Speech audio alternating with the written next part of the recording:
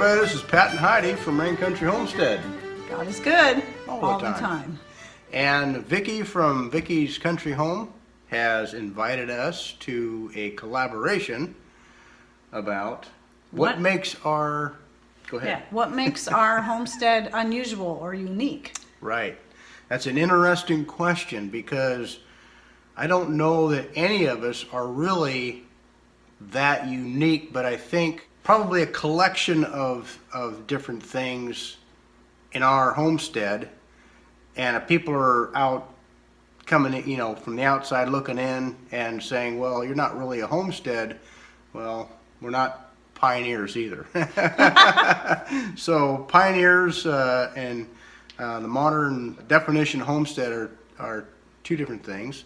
What makes us unique is I think there are a couple of target points that we want to make, and number one is the size of our property, and two, the amount that we can do here, and I guess there's a third point, is the skill sets that we have learned and are acquiring. We're always trying to further ourselves for a little bit more independent lifestyle. So self-sufficiency is one of our big keys in what we do here at Rain Country. We're only on a shy 1/3 acre of property on a corner lot in a neighborhood in town.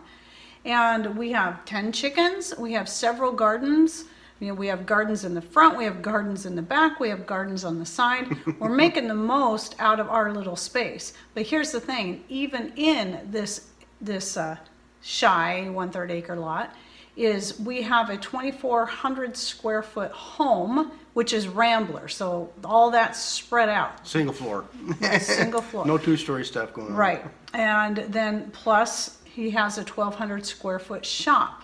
And then we have decks, we have a fairly large parking area, and of course there's the chicken coop, but there's places to store our lumber or the lumber that we're going to still cut up into firewood, and then firewood storage. So there's a lot that goes on this one little place. And you know, as you're seeing here, I'm showing you some various shots of our different garden areas. From the back, we have deck gardens, we have a main garden in the back, we have front yard garden, we have herb gardens along the sides.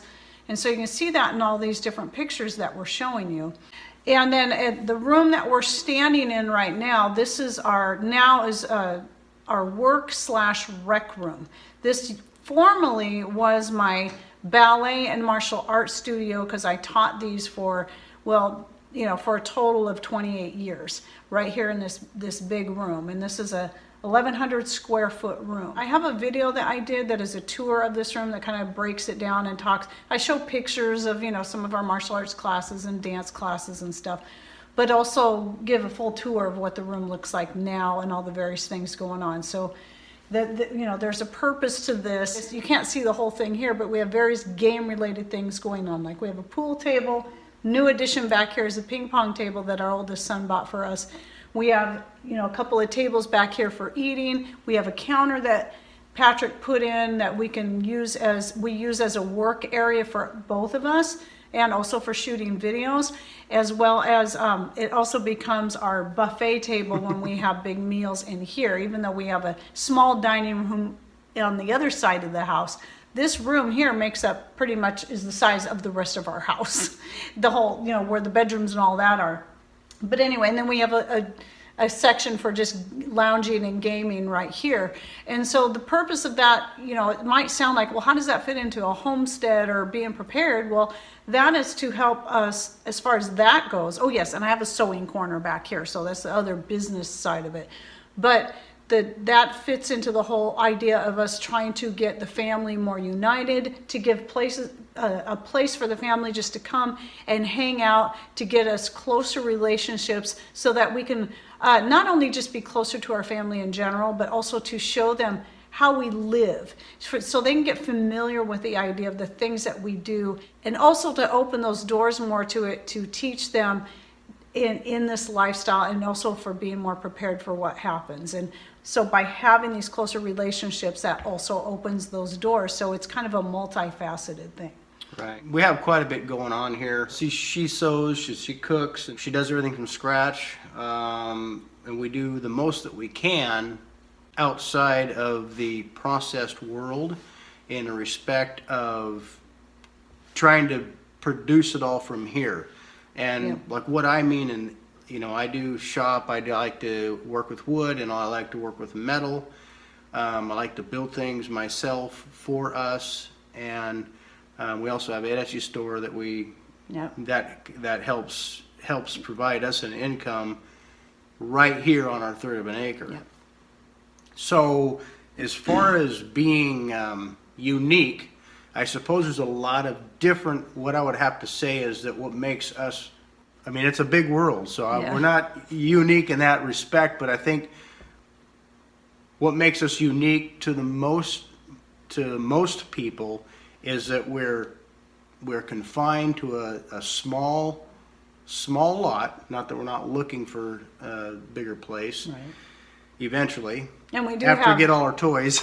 and we do have that shy acre that we bought just up the road, so we do Right. have that too. Right. So At any rate, kind of what makes us unique is the versatility and skills that we're trying to acquire and hone, but also because we're preppers, and we're not hardcore preppers. We don't think the zombie apocalypse is going to come, Yeah. but we're not dead set on one thing's going to happen. Right. On this day in Yeah. 2021 or whatever. just for whatever life throws our way. Exactly. So we like to be prepared for a wide range of any one situation that can happen, whether it just be a personal crisis, a world crisis, or a natural disaster, or whatever. So we try to be a little more realistic in some of the things that we believe are important for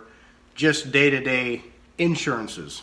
So that's what makes us a little bit more unique, Yeah. is the diversity and Right.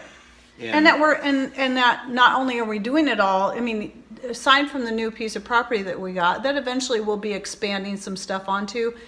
Right now, we're doing it all right here, but it's not even just that we're doing all the, the gardening, growing the food, and all the different skills, but we're actually doing all of our income right here too. Right. So neither one of us have to work outside the home. We make all of our income right here with the Etsy store, with YouTube, and then whatever things like Amazon and so on and so forth. So yeah, we see it as kind of the combination of things that Right. makes us unique.